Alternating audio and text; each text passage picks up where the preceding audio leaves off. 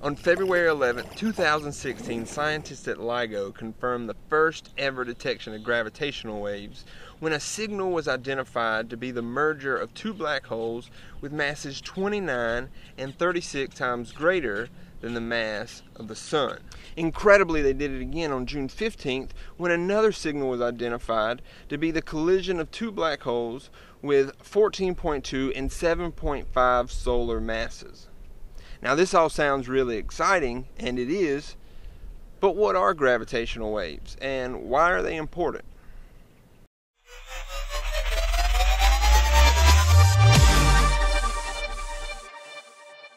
Welcome to The Cool Thing About Science. I'm Matt Parker. In 1915, Albert Einstein developed his general theory of relativity, which describes how the fabric of space-time is warped by objects with mass, and this warping results in gravity. The very next year, Einstein predicted the existence of gravitational waves, which are very much what they sound like. Gravitational waves are ripples in the fabric of space-time as objects with mass accelerate through it. Very similar to the way my kayak produces waves as I accelerate through this marsh. Objects with little mass cause small ripples that dissipate quickly, similar to throwing a pebble in the water.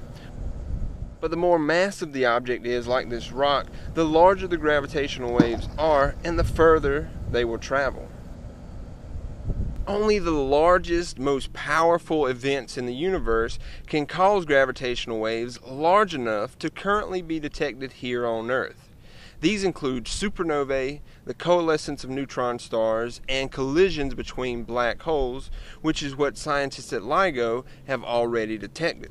When these events happen, gravitational waves get sent out at the speed of light.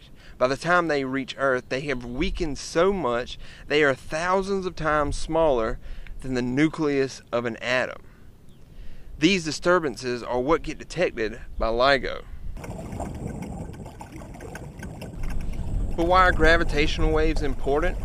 Well, for one, it further confirms Einstein's theory of general relativity and shows the predictions he made over a century ago based on that theory were correct. But more importantly, for the longest time, scientists were only able to study the universe using visible light.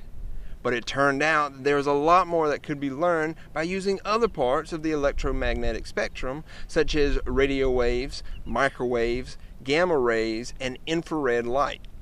Similar to the way we were able to advance our understanding of the universe by using the entire electromagnetic spectrum, scientists will now be able to use gravitational waves to learn even more. They give us a way to hear the universe and therefore observe it in an entirely different way. It's as if we spend our entire life only being able to see, and all of a sudden we can hear. Imagine watching a movie on mute and never really knowing what the characters are saying. It's an entirely different experience with the sound on. Unlike light, gravitational waves do not get blocked by interstellar dust, which will allow us to observe astronomical events further away than ever before.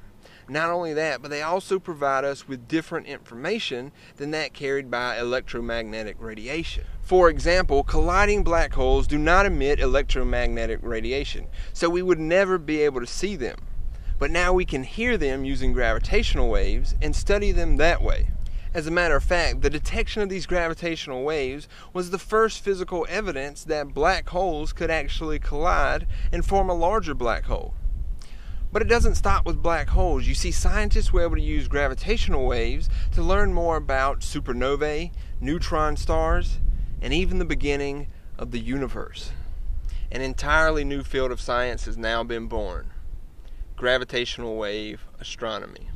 You see, that's the cool thing about science. It continues to push the limits of our knowledge and is still finding new ways to observe and understand our universe. So stay curious, keep asking questions, and continue exploring the world around you, because new information is coming in waves, and you can hear it.